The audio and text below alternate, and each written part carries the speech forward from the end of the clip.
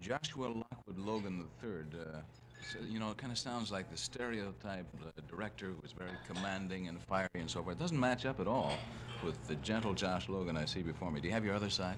I'm not at all gentle. What are you talking about? I only pretend to be gentle in front of interviewers. Really, of course, the director's purpose is to stimulate, to guide, direct actors. To encourage, I think, more than anything else, kind of reassure. I think that's the best job he can do. Do you think that a lot of this deals then with the psychology of learning about people, learning about these actors individually and so forth? No, somewhat. I think, it does help to know something about them individually, but we're all in a joint project, and we know each other very quickly, very quickly. And we know whether we like each other or not, or whether we are working on the same idea or not, and it generally works out pretty well. I know that you've worked with name actors since your Princeton dropout days. And from whence you went to work with? I think that was a drop up, don't you? Right, that's more precise, to work with Stanislavski, of yes, course. That's right. I think it was my stepfather said, why do you want to stay in Princeton? If you can go to Russia and work with Stanislavski. I think that's the best thing that could ever happen to you. My mother wanted me to have a degree, but I never went back they finally gave me one, free. What do you think of the method? Well, I think the method is a marvelous way of breaking down the sort of typical singing teacher, diction teacher heaviness of acting. But as Stanislavski said, it is not an end in itself. It's a means to an end. It's just a way of breaking down psychologically these sort of sticky things that people learn about acting. And I think that the method today is not what Stanislavski would approve of, because he was a much more thorough man than that. He was out for full theater experience. He was interested in diction, speaking up so you can be heard, and putting the author's story across. He wasn't interested in just the sort of narcissism of the actor, which sometimes comes across as a method today. A successful director, of course, deals with life on very interesting terms. Outside of the fact that you have been a most successful director, writer, producer, maybe not quite so successful an actor, but an actor in the beginning. Well, I tell you what, I was an actor until I had too many complaints.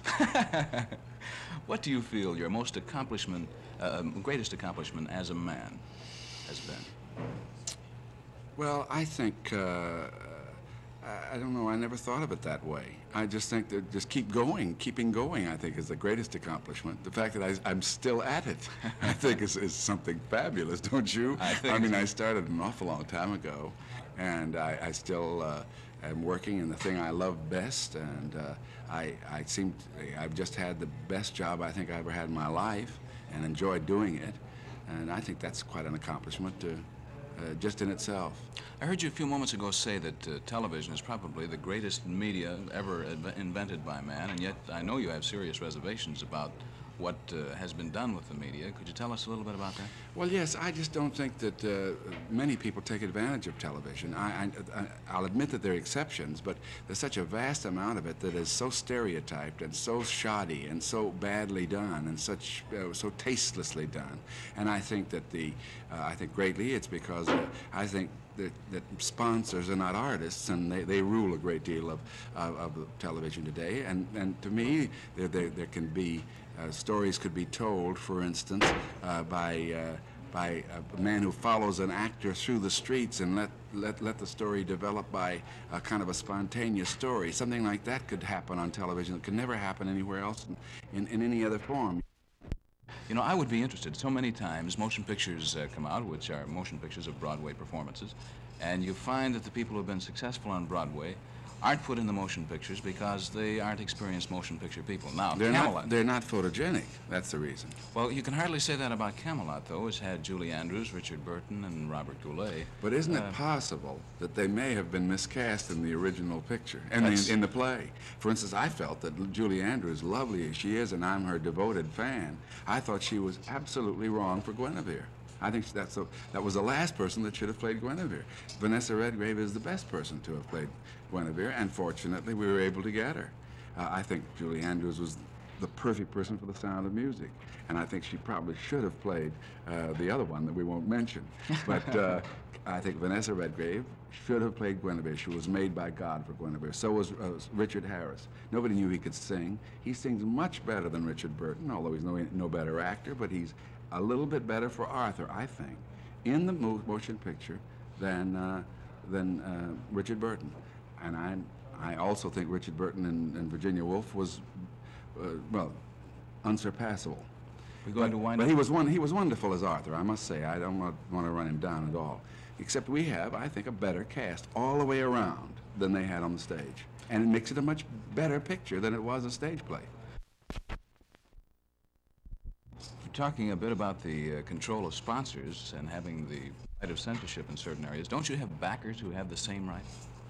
Oh, yes. Well, backers don't have any, no, they have no right. All they have a right to do is put their money up.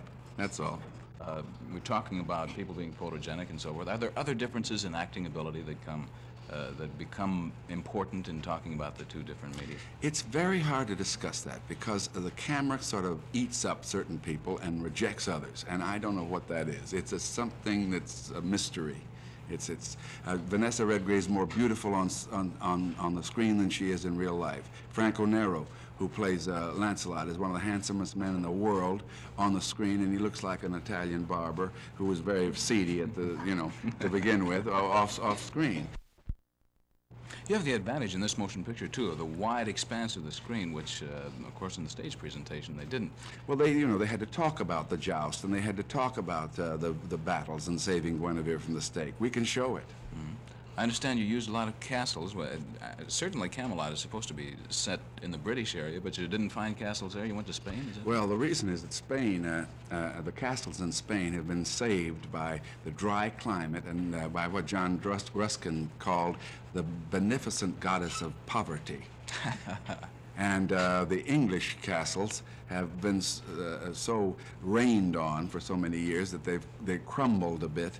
And there are also television aerials about and houses of the 19th century in front of them and things like that. Whereas in Spain, they grow out of this vast expanse of nothing.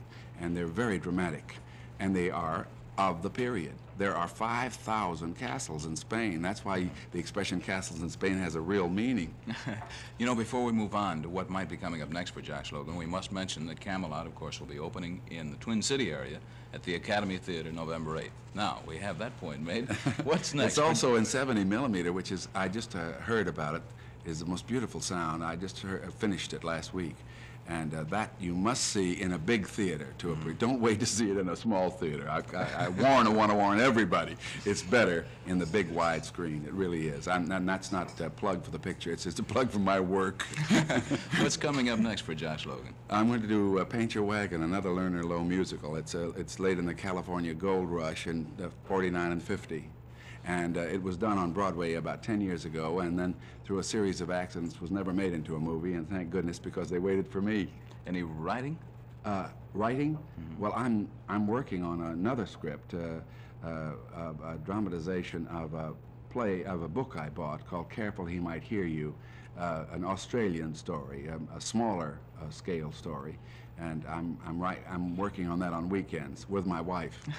Is there any possibility that we might be able to lure Joshua Logan over to the television industry to help solve some of those problems we were talking about a while ago? As long as I don't ever have to ask any sponsor's wife how to do it, or what I'm allowed to do. Yes, I'd love to do a television show if I could just find the right one. And I don't want to do a series. I'd like to do something that is of the minute and takes advantage of the medium. And I'd like to have a lot of freedom. We were talking a little while ago about a Twin Cityan, of whom you thought a great deal, a man we're very proud of, Thomas Hagen, in this area. You knew him very well, didn't you? Yes, he was probably as close a friend as I ever had in my life. And as you know, I named my son, Ned and I named our son Thomas Hagen Logan, who's now 17 years old and is very proud of his name. And I'm here to see Mr. Hagen and Tom's sisters because we're very close friends. And I guess we loved Tom and respected him as much as any person we'd ever known in our lives, Ned and I. And I think that when he died in that terrible accident, that we lost one of the greatest talents that the English language could ever have had. I think in the years that he has not been with us, he would have become one of the major figures in world literature. He was a true genius. Mr. Logan, thank you very much for spending this time with us this evening. We want to remind you once again, Camelot, the brand new effort of the director, Joshua Logan. Thanks once again. Thank you.